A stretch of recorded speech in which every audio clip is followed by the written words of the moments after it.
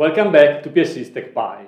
Today we keep on talking about how to develop professional adaptive card extensions using SharePoint Framework. And specifically I want to explain you how you can easily consume third-party APIs, which can be, for example, Azure Functions or ASP.NET Core APIs or whatever else you make available through a REST endpoint. In order to consume such kind of APIs from an adaptive card extension, you will need to register an application in Azure Active Directory if you want to do it securely and secure with Azure AD. You will have to configure proper permissions for your solution, so going under the Web API permission request section of the package solution file, you will have to configure the permission that you need. If the solution will be a multi-tenant one, the application registered in Azure AD will have to be consented in the tenant where you want to use it.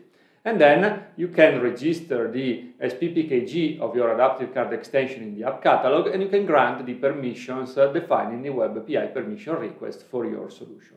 Once you've done that, using the AAD HTTP client object that you can create using the AAD HTTP client factory that you have in the context of SharePoint Framework, you can easily consume your target API. So, like always, let me move to the demo environment. Let me show you how to do that in practice. So, here you can see the adaptive card extensions in action. And it is just a sample card which will show you the quote of a set of stocks on the market. Now, how does it work? Well, from a configuration point of view, if we edit this page, we can see that this adaptive card extension is configured to have a target URL for the API that we are going to consume, and we provide a list of stock symbols to query through the API. Then, in the back end, we have an Azure function that is just a fictitious one, in which I simply provide an hard-coded value for all of the stocks, just for the sake of making an example. So I get a symbol, and I give back the value of that quote symbol. Simple as that. However, the function app has been configured as an app in Azure Active Directory. So if I go here in the Azure Active Directory backing my target tenant, we can see that we have an application registered with a specific client ID and the target tenant ID, which is the one in which we are right now. And from an exposing API point of view, I am exposing a permission scope called read.stockQuote under this application unique URI for my application.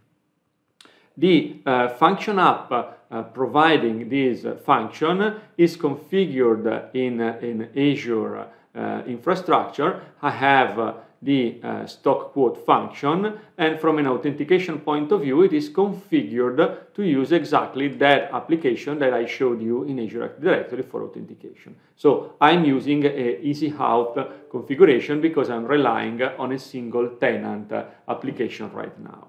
So let's move to the SharePoint Framework Adaptive Card Extension implementation and see how we can leverage this kind of registered application. So here I am in the Adaptive Card Extension where I configure the properties, where I have the service URL and the symbols, the array of symbols, actually just a string that I will split later on. And then we have the state where we keep track of the current symbol, the quote, and the trend up or down.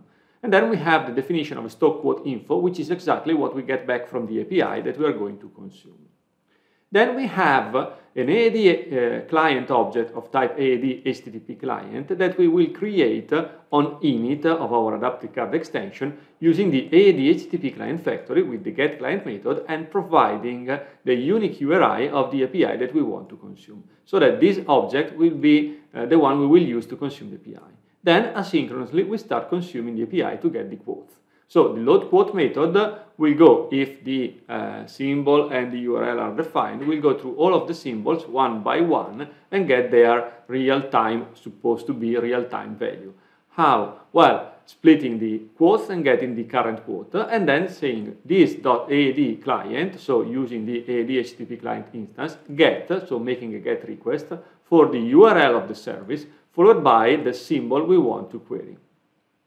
Then we get back a JSON response, which is of type stock quote info, and with the stock quote info we can set the state of our adaptive card extension. And then we schedule another query for the following stock symbol within the next 5 seconds, and so on and so forth.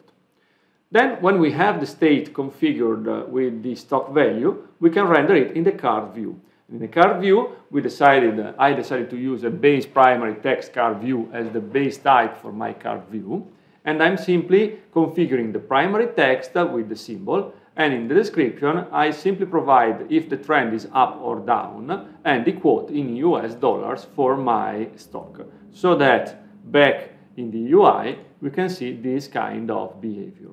Okay? So, really simple, really straightforward. Of course, you can also use this state in a quick view if you want to have a more advanced layout for the output, but in this really simple scenario, I wanted to focus on how to consume the API. One missing part of the story is the configuration in the package solution.json file of the web API permission requests. So, you have to say that you want to consume this app. This is the name of the app in Azure Active Directory, so this value that you see in display name, and then the read.stockQuote is the permission scope that I configured in the expose an API section of my API. And again, as a reminder, if you are working in a single tenant, that's enough. You create the SPFx file, you upload it in the app catalog, and you will have to go to the admin page of SharePoint Online and grant to the API access page the permission. If you are working in a multi-tenant solution and your API is a multi-tenant one, in all the other tenants, you will have, first of all, to consent to the app in order to register the app in the target tenant. And then you will be able to grant the permission request declared in the web API permission request.